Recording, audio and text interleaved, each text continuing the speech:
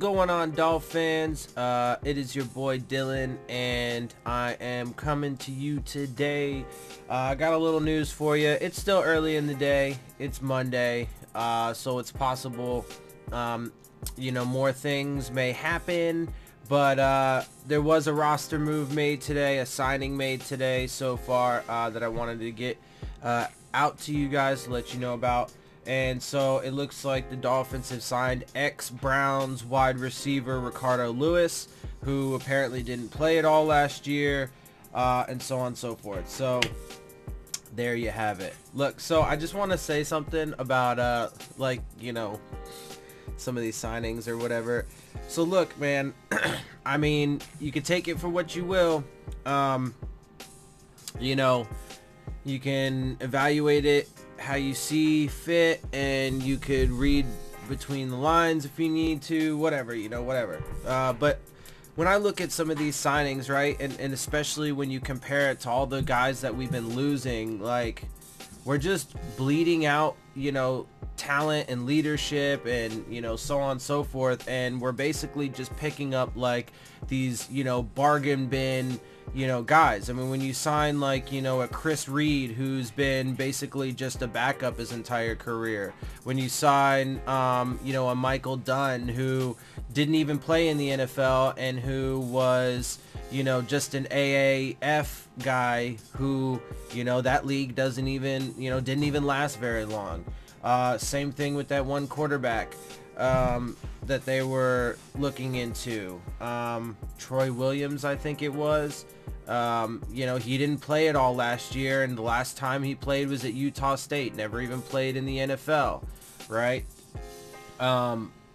So here's the thing, right? Here's the thing about bargain bin and all this stuff. One, the good side is all these guys are generally going to be pretty cheap for the most part. And,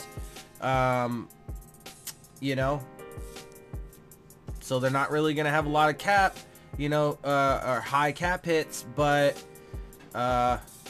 yeah, I mean, they're not exactly going to inspire a lot of confidence that we're going to be competitive.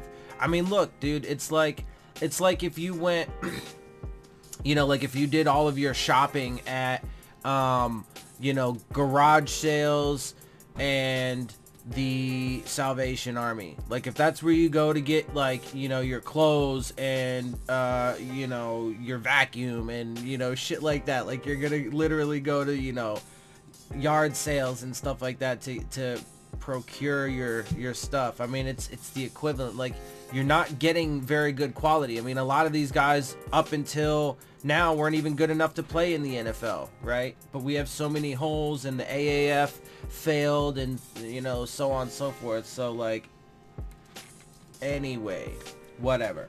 That's really all I wanted to say about it. Like I said, I mean,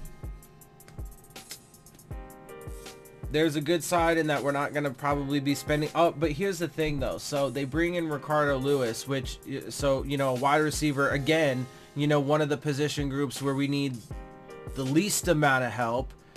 Tight ends, wide receivers, where we need the least amount of help. But they bring in another guy. But they're not filling, more important holes. They choose to fill him. Now, there have been questions and rumors on whether or not Kenny Stills is going to stay.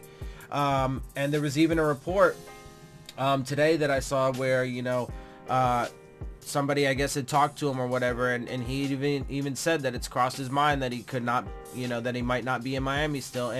And with the way that they've been going, I wouldn't be surprised if the signing of Ricardo Lewis ends up with him being, released or whatever, which I think would be absolutely stupid and foolish, but I certainly wouldn't put it past them, to this point with how they've carried on. So, keep an eye out for that, and see how that all plays out and progresses. I mean, it's another body in camp and stuff, and it doesn't, I don't know, whatever. Look, I mean, it is what it is. This team obviously, like, I just don't see how anybody could look at the things that they're doing and say that they're really trying. Like, I mean, it's pretty obvious that they, are not trying very hard. I mean, it's pretty obvious to me. They ain't doing shit. So, but anyway, that's all I got for you guys. I'm gonna go ahead and get out of here. I hope you guys enjoy my videos. If you do, make sure you hit the subscribe button. Make sure you hit the like button. Make sure you hit the bell if you want to get the alerts. Leave your questions, comments, and concerns down in the comment section. And as always, make sure you follow me on Twitter at Dillon Tartaro. And with that, I am out. I'll see y'all soon. Fins up.